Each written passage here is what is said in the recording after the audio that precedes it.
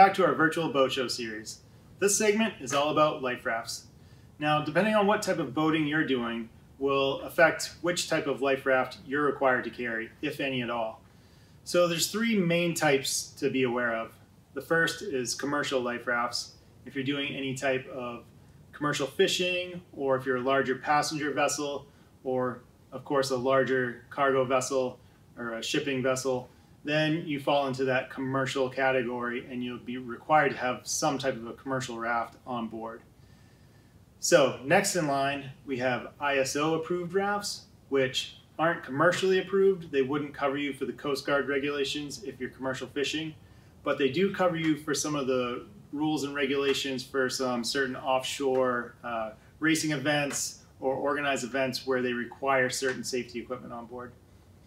And the third and final type of raft that we'll talk about is purely recreational rafts. If you're not a commercial vessel, you're not offshore sailing or racing, and you just want to have a life raft on board for your own personal safety, then that's the category you would be looking at, is just a purely recreational raft that's going to save your life if you need it, but it's not meeting any Coast Guard or ISO approvals. So those are the three main types of rafts, and there's different types of rafts within those categories as well. So we'll briefly cover some of the basics about that, and then we'll take a look at some specific models. So I'll briefly talk about commercial life rafts, and then we'll dive into the recreational and ISO approved rafts. So most of our customers that we deal with here are commercial fishermen, and the type of raft that you would need on a commercial fishing boat depends on a few factors, mostly how far you're operating from shore, whether your boat is state registered or federally documented, and how many people are on board, time of year fishing, stuff like that. Briefly, to talk about it, there's three main types of commercial rafts, which are an IBA, or inflatable buoyant apparatus, which is a raft with no canopy. There's a coastal raft, which has a canopy on it, but a bare floor, not a lot of equipment. And then there's SOLAS approved rafts, or US Coast Guard SOLAS approved rafts, which are considered offshore rafts. They're going to have a full canopy, an insulated floor. They're going to have extra equipment in the equipment packs, like flares, or some of them have food and water rations, first aid kit, stuff like that. So the three types vary depending on how far you're operating from shore. So that same kind of stepped approach from how far you're operating from shore does carry over to the recreational and ISO rafts a little bit, although the specific equipment and some of the details are a little bit different. So let's talk about ISO approved life rafts for a minute. What is ISO? So ISO is the International Organization for Standardization, and they actually come up with approvals and criteria for all kinds of different products, not just life rafts, not just marine products. So they take something, they look at it, and they say, for your product to be ISO approved, it has to meet this, this, and this. So in the case of life rafts, the specific ISO approval is either a 9650-1 or 9650-2. The ISO 9650-1 is going to be your offshore life raft. The certain approvals that they came up with mean that this raft, an ISO 9650-1, has the right equipment to save your life, keep you safe until you can be rescued in an offshore environment where you might need to survive a little bit longer than a closer to shore situation. An ISO 9650-2 raft is considered a coastal raft. So it's still built to certain criteria, but it's intended for closer to shore. So those are the two different ISO approvals, and within those you can get different equipment packs packed into them. So there are three main types of equipment packs in an ISO approved life raft.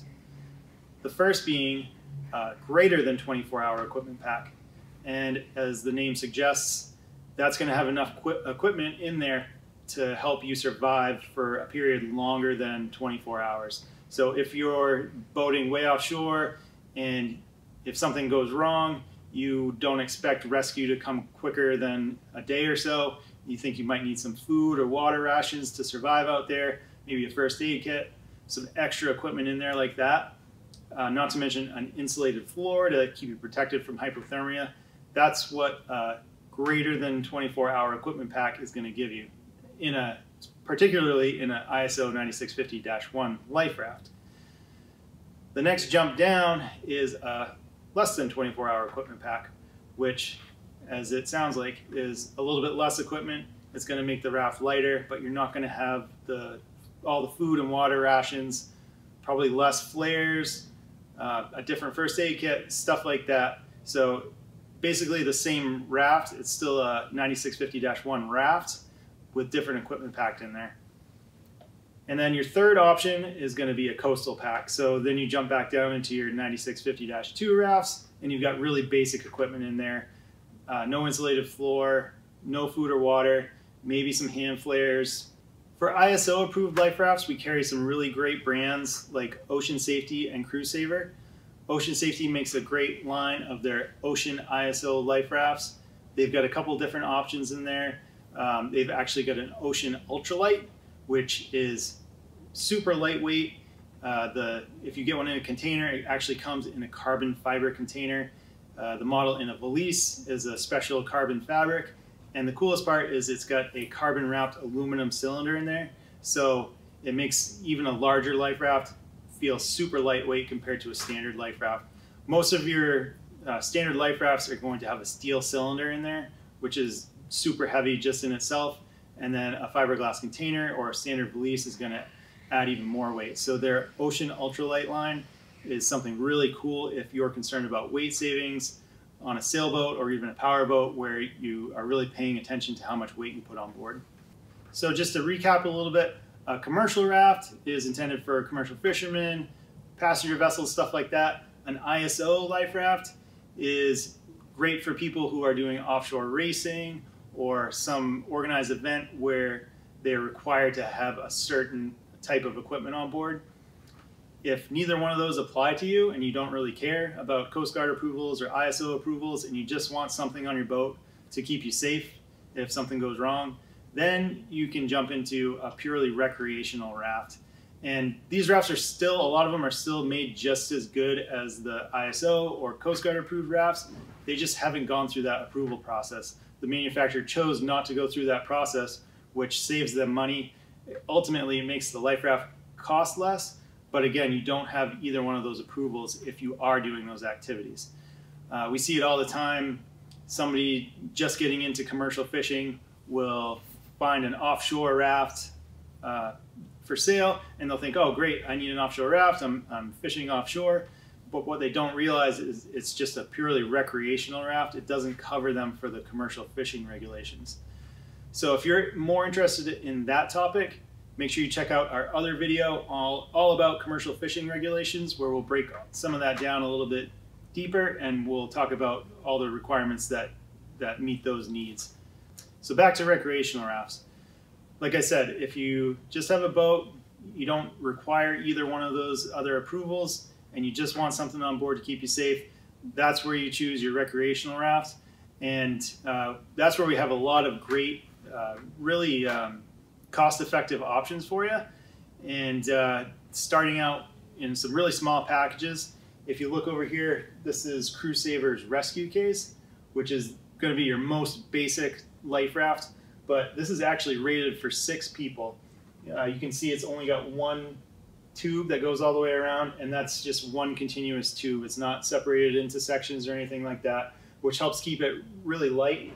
But again, if you get a puncture in that single tube, it's going to go flat pretty quickly. So when you get into some of the offshore rafts or all the commercial rafts and ISO rafts, you're going to get into a double tube, which are separated. So if one of these does get punctured, the other tube will still float the full capacity of the raft, and they're designed to do that. So these are actually redundant tubes.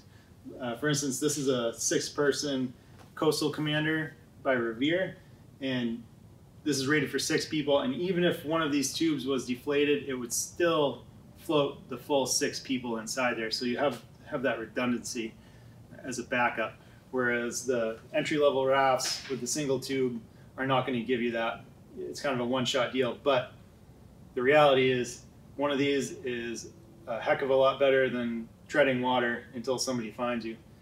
Now, the Crew Saver Rescue Case packs up into a really small valise, which only weighs 26 pounds. and it's super easy to keep on your boat. This is, like I said, this is the entry level, but it's the lightest, smallest, super easy to throw on your boat. You can bring it with you if you don't want to leave it on the boat. And the rescue case inflates within just a few seconds right out of this bag. You basically pull a painter line out of the side, throw the bag over, pull the rest of the line out, and the raft inflates just in a few seconds, like I said, and then you can jump in.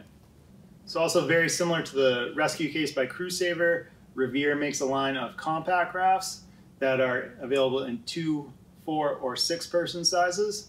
And whereas the Crusader is only available in the 6-person size, you have those other size options with the Coastal Compact, as well as an optional canopy kit, which is a self-erecting, meaning you have to put it up after you're inside there. But it's a great option to keep you protected from the sun if you are out there, even for just a few hours. If you're sitting out in the sun without any sunblock or any protection, you can start to get fried pretty quickly. Your next step in recreational rafts is going to be a coastal raft, such as Revere's Coastal Commander 2.0. Similar to the other coastal rafts in the Coast Guard approved or IS approved worlds, you're going to have really basic equipment inside there, not an insulated floor. It's really designed to keep you safe in a coastal situation where you can summon help within a few hours, less than a day. You're cruising close to shore, not going super far out there, but you're getting into a full-size raft with the 2 buoyancy tubes. You've got a full canopy which automatically inflates as the raft inflates. Some will have a strobe light on top, some don't, and that's really going to vary between manufacturer. And that's the other thing to note about recreational rafts. Since there is no official approval, it's up to the manufacturer exactly what equipment they put in there and what features they put on the raft. So it's worth taking the time to look at the differences between manufacturers and finding a raft that fits exactly what you're looking for. So there's some really great options out there for coastal recreational rafts. A few of them that we carry would be Revere's Coastal Commander 2.0, which is available in a 6-person size in a valise or a hard container that you can mount on deck. Superior makes their Coastal Surge, which is also available in the 6-person size in a valise or hard container. Ocean Safety makes their Ocean Standard Life Raft, which is available in 4 or 6-person sizes in a valise or hard container. And Crusader makes their Coastal Mariner line, which is available in 4, 6, or 8-person sizes in valise or hard container. So your final jump in recreational rafts is going to be an offshore raft. So it's going to really look similar to a coastal raft with the 2 buoyancy tubes, self-erecting canopy, and the raft itself is going to look very similar on the outside, but you're going to get the addition of an insulated floor to help keep you protected from hypothermia if you're in an offshore situation and you might be out there a little bit longer.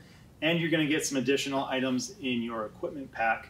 So you're probably going to get a first aid kit, some flares, and you might even get food and water rations in there. And again, the exact contents are going to vary between manufacturer and model.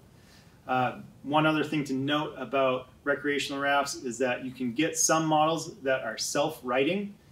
And what that means is if you throw the life raft overboard and pull the painter line out and it starts to inflate, sometimes a life raft will have a tendency to inflate upside down, which isn't a huge deal. Once you're in the water, you can swim over, and there's always going to be a righting strap underneath the life raft that you can pull on, and that flips the raft back over so you can hop inside. What a self-righting raft does is even if it does start inflating upside down, it's constructed in a way that allows the raft to roll itself back over, so you don't have to physically go over, swim and jump in the water and right it yourself. So it's going to be a more expensive feature, but something to think about if you're worried about that scenario of a raft inflating upside down. Thanks for joining us today for this segment of our virtual boat show series. Make sure you check us out at survivalatsea.com, where you can shop for all of the different life rafts that we talked about today. Also, if you haven't already, check us out at virtualnewenglandboatshow.com, where you can see all the rest of our videos and sign up for our newsletter there to stay in the loop with exclusive offers.